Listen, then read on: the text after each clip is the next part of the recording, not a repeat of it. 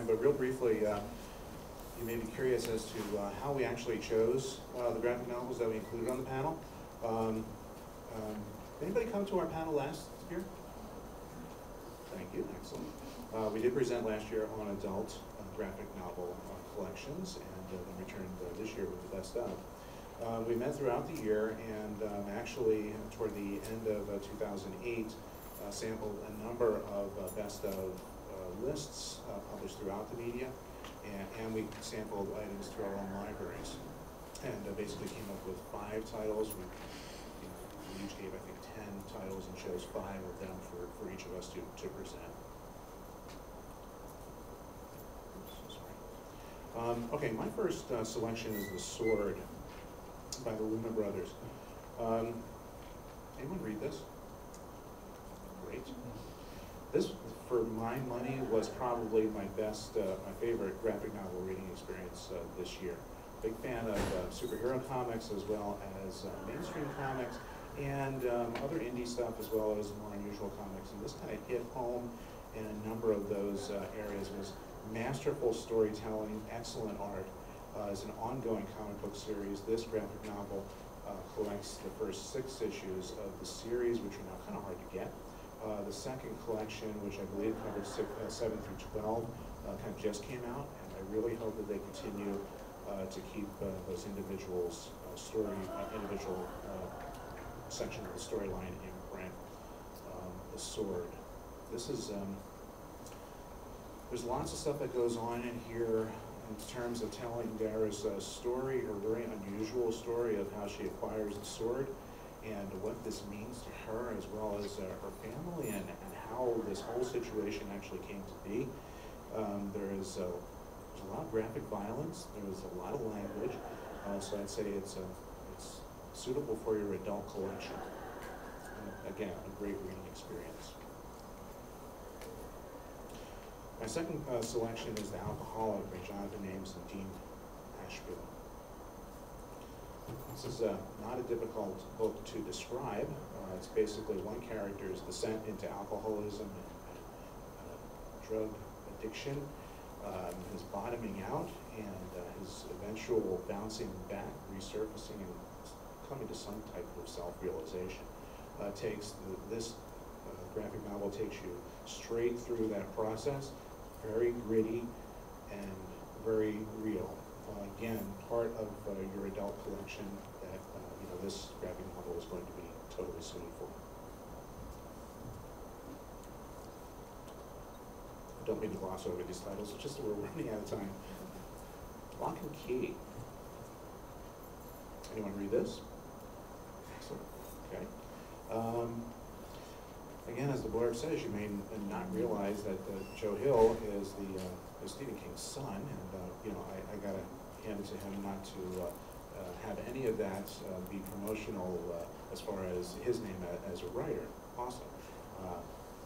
I kind of remember him as the little kid in Creep Show, where Stephen King kind of put his son in there, and I thought he grew up to be an awesome horror writer himself. But I like the way that he loves the graphic novel, the comic book medium, and actually writes specifically for it. Lock and Key, as you can see from the description, is very much a horror story, lots of bizarre events, lots of, again, graphic violence, so again, suitable for your adult collection.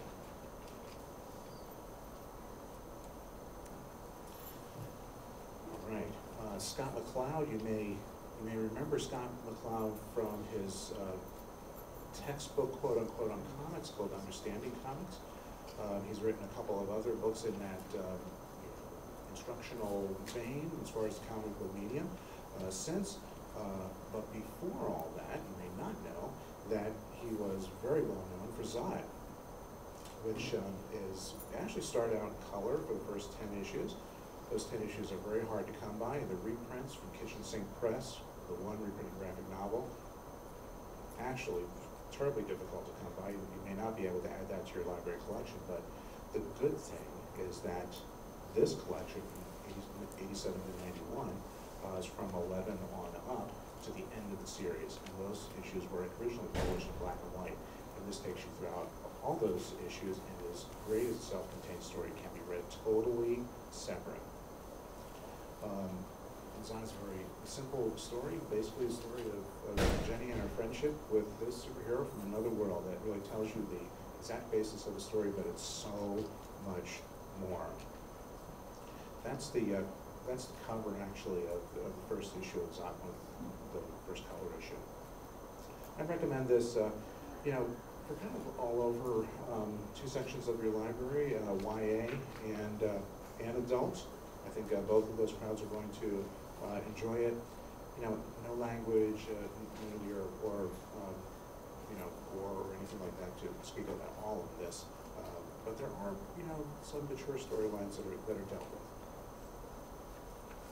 with. Last but not least, Brian Wood and Ryan Kelly's Local. You may remember these guys from DMZ, and which we actually featured last year on our panel. But this is a 12-issue comic book series which takes you through the journeys of this character, Megan McKean, and as she moves throughout the United States. What is she running from? Well, I don't even think that she knows as we're reading the entire story, but it does take her from point one at the end of a relationship to her final point where she finds happiness. And it's, you know, if you've ever had the want or the need to roam or move to another place, this will appeal to you, but it will also appeal to you as a story of one young woman's journey through her life and how she eventually found herself.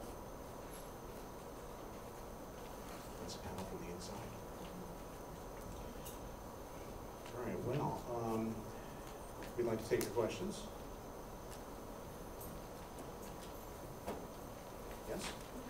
I have recently pulled out all of our adult nonfiction for hidden in the 741, and they started circulating like crazy.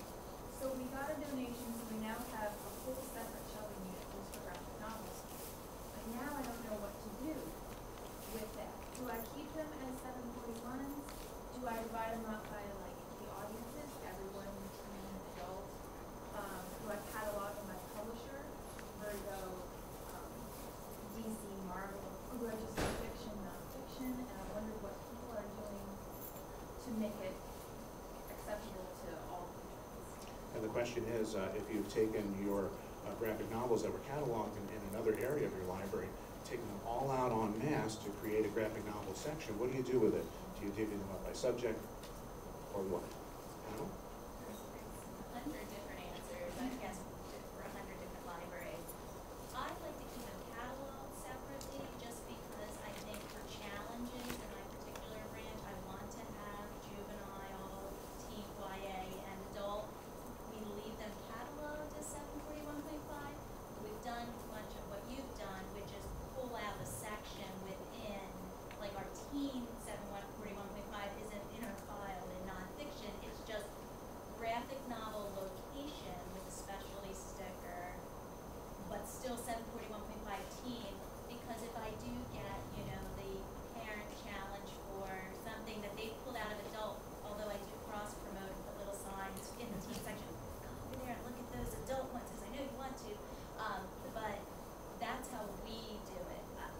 But that's my library system because I want to prevent challenges. But also another branch system has one graphic novel collection, but they still are cataloged 741.5, but all ages. Are there separated ages? This is a very important question. I don't want to gloss it over, but we are running out of time. I'm sorry, did that help you? A little bit, yeah. Are there any other questions that we have? I just happened to notice you didn't include any of the mangas or mangas in the list, however you pronounced it. Yes. So I personally read the two of them. Are there any good lists of those? Because everything